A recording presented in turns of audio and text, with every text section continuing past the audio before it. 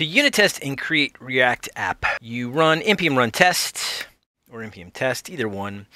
It'll set up and run jest and run all the unit tests for you. Run all the tests. It'll go through add test and show that 2 passed out of the suites and 4 total out of the unit test. So if we take a look at the unit test here, scroll down a bit.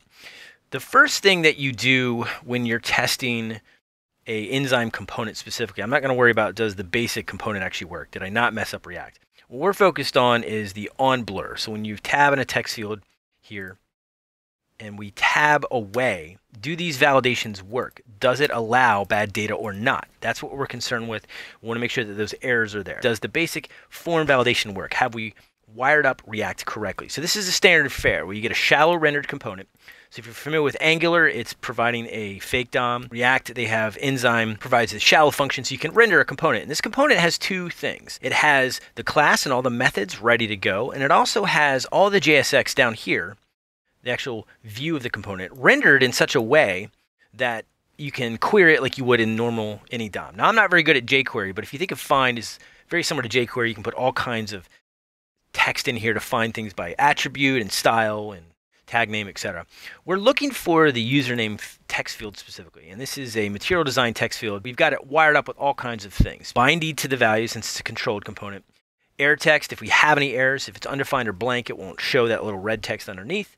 When it changes, we want to update the text for it, and then when we tab away, then we want to run the validations. So we're not going to run the validations while they type. I always hated when forms did that. This is going to run when you tab away and say, all right, look, is the username valid? If it is, great.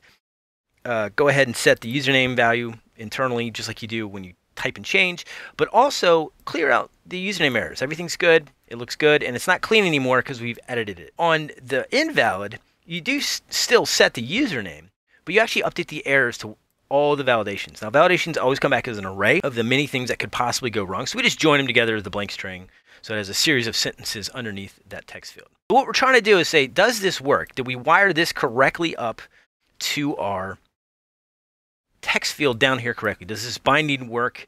Is the function itself working as well? And more importantly, if we type, is the validation working? Is it showing up on the UI? So this is testing a significant amount here. We're going to simulate a blur event, meaning tabbing out of the text field.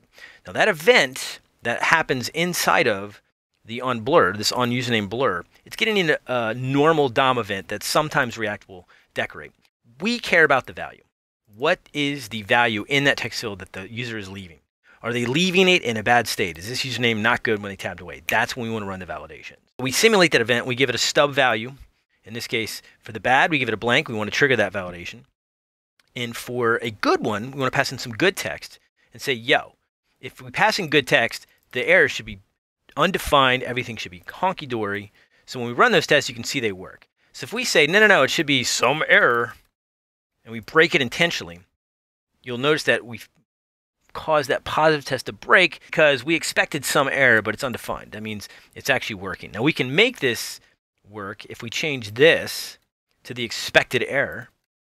So if you give it a blank text, the validation for checking if the text field is full of blank strings will now fire and we can make the test pass. So that's the basics of stateful testing, where you have a component, you simulate a user event to it, and you check the state outside of it.